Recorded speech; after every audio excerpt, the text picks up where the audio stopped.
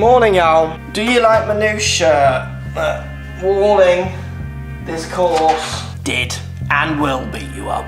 So lots of people liked my 2 6-iron video last week, or whenever it went up. So I got 2 6-irons in the bag. Let me go and get it actually. So I've got an AP1 6-iron, which is slightly longer in length, slightly stronger in loft, so it basically works with my 5-iron, but when I did the video on it last time, we didn't show any numbers. What? So I'm going to go to Torquay today, hit a few shots on the launch monitor, show the numbers in relationship to the 5-iron that I've put out of my bag. I just think this is such a good fitting message, and it's also such a good chunky to not chunky iron message as well, which kind of goes round and round in circles. Yeah, 2 6-irons. Is that what you meant to do?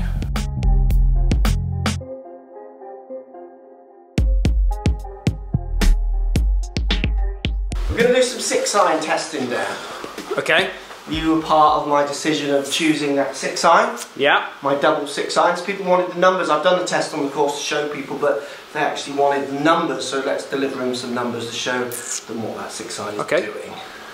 So this is my CB, original 5-iron. Okay, yeah. Let's gather a few numbers on this, and then I'll show you the exact numbers compared to my Beefcake second 6-iron. Wow. So since you've put them in the bag, the new one, how are you feeling with it? I want to hit it. It's something that draws you to want to pull it out of the bag? Yeah, not that I've hit many good shots with it, which I'll see when we go to America, but that wasn't the club, I would say that's more. I didn't hit many good shots with many of my approach plays. But I actually want to pull it. And I'm more happy to pull it out of things like semi-rough, where this club used to worry me out of semi-rough, because anything high just is completely dead. Yeah. On it. It's like listening to you talk and listening to when you're making your decision on club selection when we were out in the States. Yeah. I would say that in the past it was always, when you were pulling the 5-iron, you were always umming and ahhing. Yeah, well, that's what I mean. It was, I didn't want it to really come out. Yeah. I wanted to hit my rinky, and that still is the case. I don't think anything will ever beat my 23, but I definitely am more keen to pull my 6-5-iron than I've ever been. Yeah. So there's 4 pretty decent to average hits. If we look at the numbers on those. So 16 launch. 5-6 spin with a 5-iron, averaging carry 177, so I'm going to hit that about 185, so averaging 188.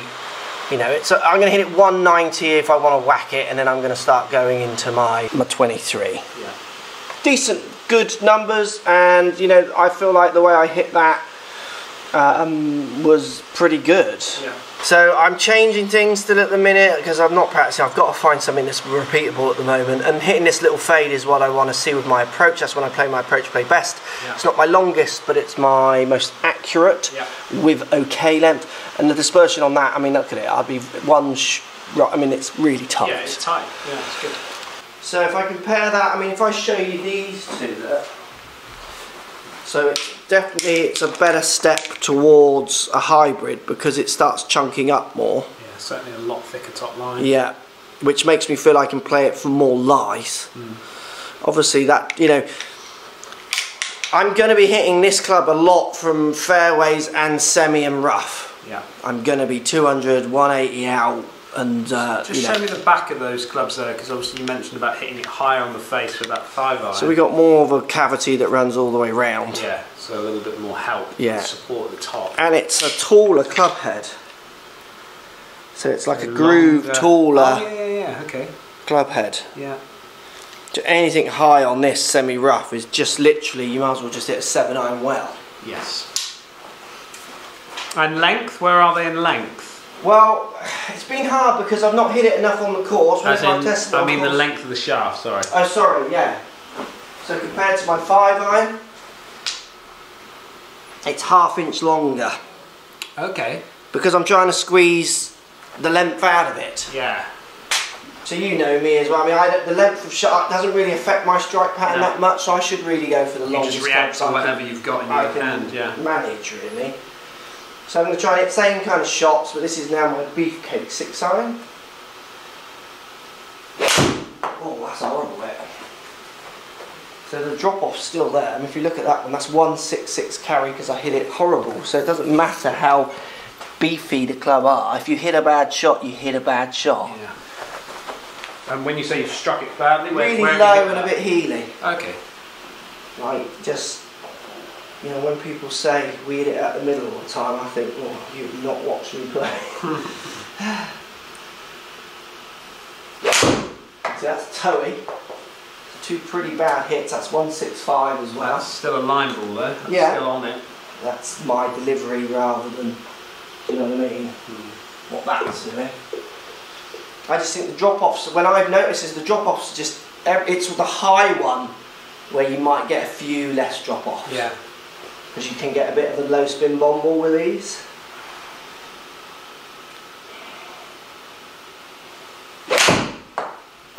Again, not a great hit, 167. I will keep hitting until I hit a proper one.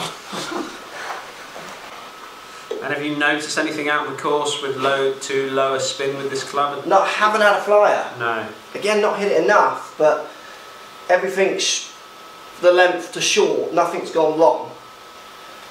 And that's how I play my irons as a general rule.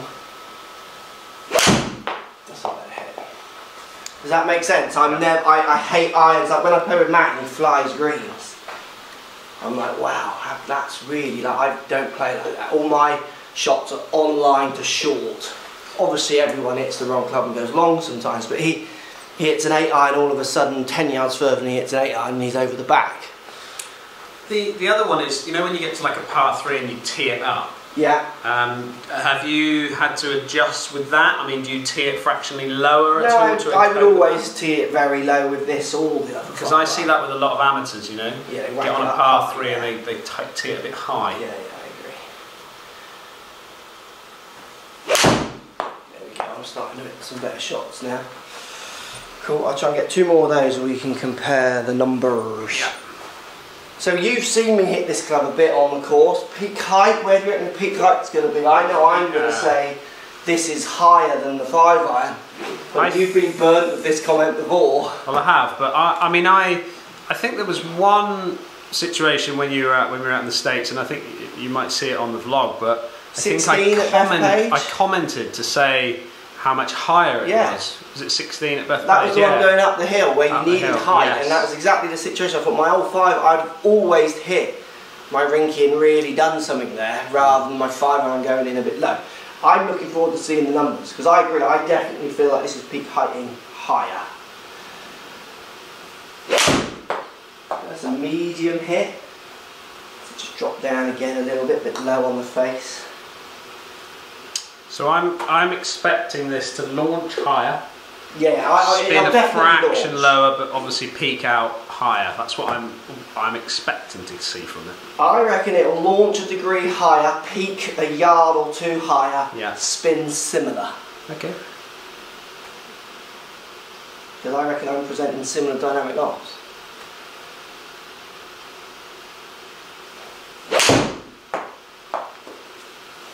Yeah, there you go. I've got 2 decent, one more to try and get 3, which are like my decent hits. The rest of them have been very scuzzy. Trouble when you're trying to think of different ideas, then your strike just jumps, doesn't it? Yeah.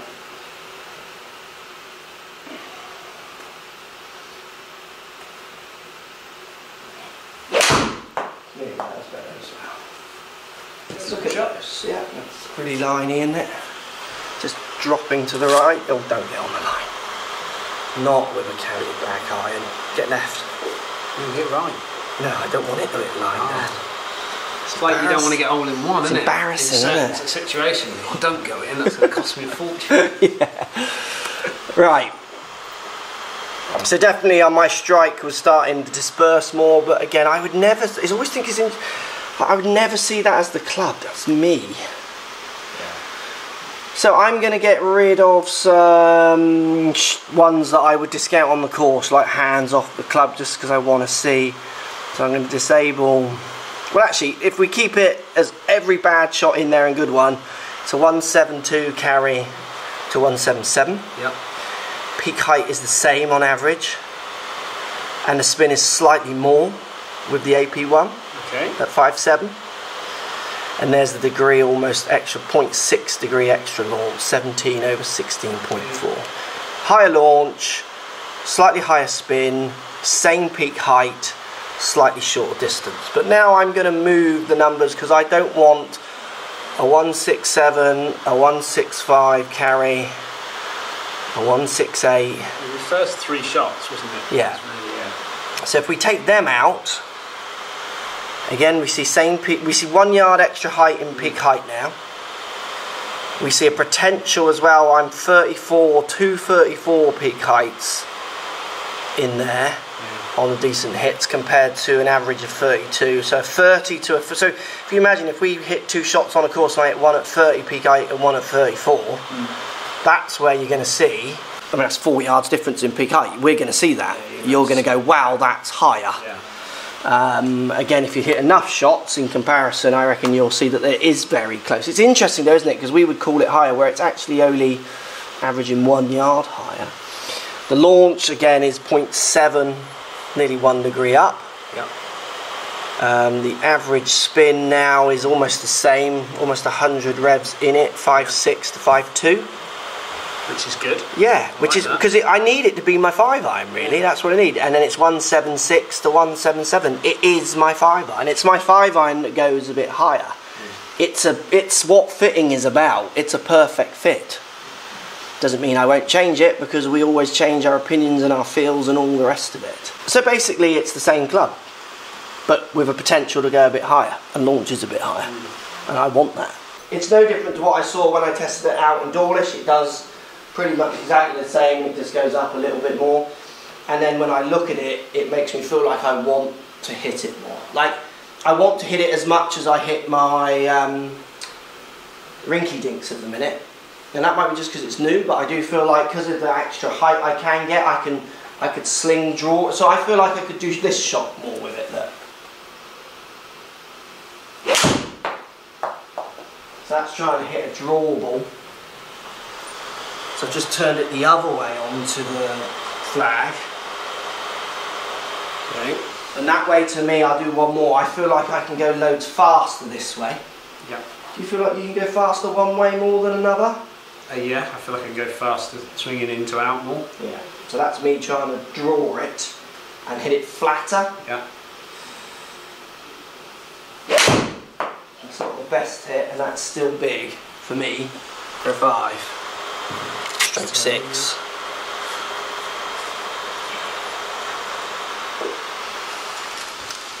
So I reckon it'd be interesting to see what happens with the peak height with those, but I don't ever feel I would really hit that shot. If I wanted to hit that shot all day, I might as well just hit my 23. Yeah. So look, they are going as high, 34 the last 2, and that's a 182, 183 carry totaling nearly to 200 yards. Yeah. So if I want to carry it 180 to a 195 flag, that shot's in me. Yeah. I'm impressed that they're going as high.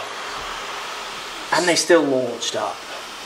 So, I've got a question then. So I just feel like this offers more options. So why... So we talk about the... giving people as much spin as possible. Yeah. With all that being said, so basically what we're saying is that the club, really it doesn't matter what's written on the bottom of the club, it's what the delivery of loft that we've got for it, yeah? Yeah. So why would we not fit more people into the, say, a whole set of AP1s, but their mindset is that their 8-iron is actually a 7-iron, their 9-iron is actually an 8-iron, and this is where now a lot more gap wedges are being sold in sets. So 48 degree gap wedge in the AP1 is basically the pitching wedge that you're using in your blades. So there's a few ways of thinking about this, I think. So look how extreme I've had to go in my set for this to, I've got to have 2 6-irons for this to work. Yeah. The average person watching a video who is just being seduced by the 7-iron going further, yeah, and I've fitted for years, and you see it, oh look, that 7 iron's 10 yards further. Well, it's not, it's just a 6 iron, and then we're going to have a big discussion now at each end. Yeah. And your 9 iron, which is now spinning like an 8 iron, when we get it out there on the dew, is going to go like a 7 iron. So how many wedges do you want? Yeah. Oh, you don't want many wedges because you like. So this is the conversation. You know it. Oh, I've got a budget. It's fine. We've all got budgets, and I want to spend this. Cool. But I want Titleist, or I want TaylorMade, or I want Ping. You think, well, okay, but if you're going to go the club that you want, say this one, you're going to need, be very careful at each ends, which often means you need extra clubs, and you're saying you've got a budget, so like, what? Okay, so what I'm getting at then is let's say you come for a fitting, and we fit you into... But you're right, it doesn't matter what's written on the bottom. That's what I mean. So basically what I'm getting at here is, let's say if you get, let's say I fitted you into a set of Titleist MBs, and you went from, let's say 6 iron to wedge in the MB. Yeah. Okay. What we could actually do is put you actually in an AP1 set, and fit you gap wedge to 7 iron. Yeah. So you've basically got the same set. But so where I totally agree. How many fitters are brave enough to do that? Because you've got to persuade your customer that they can't have the set that they think they have and then make. Do you see what I mean? Yeah. I work with custom fit. Big conversation. Do you want proper conversations or do you want to sell clubs? Yeah. I'll tell you now, probably 80% of the people who come to the custom fit want to be they don't want freaky looking sets. They want a pitching wedge or sand wedge to a 5 or 4 iron. Yeah. You start saying we're going to stop at a 7 iron and persuade them it's a 6, even though it's right. That's like, yes, do it, but like, I reckon you could do that because the people coming to see you are coming for your expertise. But you ain't going to get that in the golf stores where they're like, that's a tough conversation. And at the end of the day, nothing's different. They've got all the same. It's just you've got to persuade them to be different. But what could be, like, let's look at that then. What would so you're convinced at the moment that this one here is going to help your game a little bit. It's a better 5 iron for me because it gives me a bit more height. Correct. So you've made a decision that that's going to work better for your game at this moment in time. That might change. Yeah. So what would convince you to make the decision right the way through? Well, as soon as a club doesn't go in the air, I've got no problem popping a 7 or a 6 iron in the air. So it's the only decision would be based on purely that. So it's speed and popping up, isn't it? So for instance, when I teach, it was very interesting when we went on the cruise. Yeah. My dance partner had a strong 7 iron, which he's calling a 7 iron. Yeah. Isn't going very high. Yeah. I give him my 7 iron, which is blade and not friendly, goes higher and further. Because he's seeing his 7 iron as a 7 iron, it's a 6 iron, and he's wondering why it's going a bit low. Okay. Do you see what I'm saying? Yeah. Like how many of your students struggle to pop a 7 iron in the air? Well, they all get a 7 iron in the air, so why would you give them a club that pops it even more in the air? They want to hit it further, so you can trick them with this. It's no different. You're just changing the loft. So you're giving them a 6 iron in the 7 iron clothes. I'm just going to move because you keep putting them right in front of your face now, we want to see your lovely face. Shaved this morning. Do you see what I'm saying? Yeah. So we're actually we're not going anywhere. No. This is what manufacturers but what happens is when you get to the ends of your set where you have no more options. Yeah. So similar to your driver, it's not as if you can have another driver. Then you might find it does help because my dance partner who can get a 7 iron up in the air easily, well, he's got a 5 iron that's a 4 iron. Can't get that up in the air at all. Yeah. So he would be better off having 2 6 irons like me. Yeah. You try selling 2 6 irons in your next custom fit, it will be challenging depending on the person's like desires of what they're spending their money on. I reckon again you could do it, but yeah, this is where I see when you get past 7 irons in the future this going. The number. Yeah. So if that had a loft on it and everyone knew what the 7 iron loft was, do you see what I mean? You wouldn't choose a club on, you would choose on, and this is, I mean, Titleist want this, that's why Titleist are happy to give you sets to try and fit with, because they understand, like they told me the other day, if they didn't know the exact number, but it was like a high percentage of tour players that there isn't many basically who have one set of irons anymore. They've all blending. Yeah.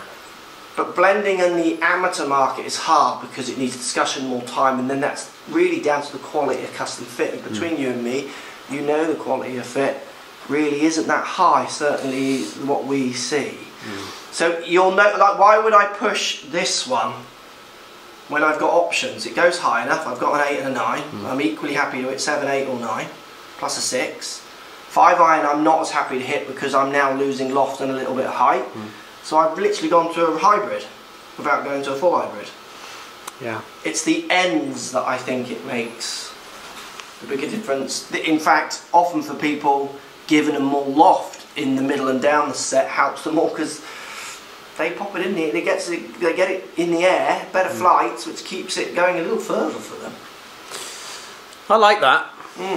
It's a 5 iron, isn't it? Well, it is a 5 iron. I might start hacking away at that to make it a 5. Chip that into a 5. There we go, thanks for watching. Let me know what you think. 2 6 irons, definitely enjoying it at the minute. Obviously, golf's faddy. I'm faddy with golf and my equipment. I mean, far less than some, but I'm certainly not afraid to try something new. I'm happy to search because I feel it makes me a better coach, better fitter, better understanding of equipment, and it helps me then try and pass any of my learnings on to people who maybe haven't got that time to go and do what I'm doing with 2 6 irons. Post comments down below. As always, we will look forward to seeing you tomorrow.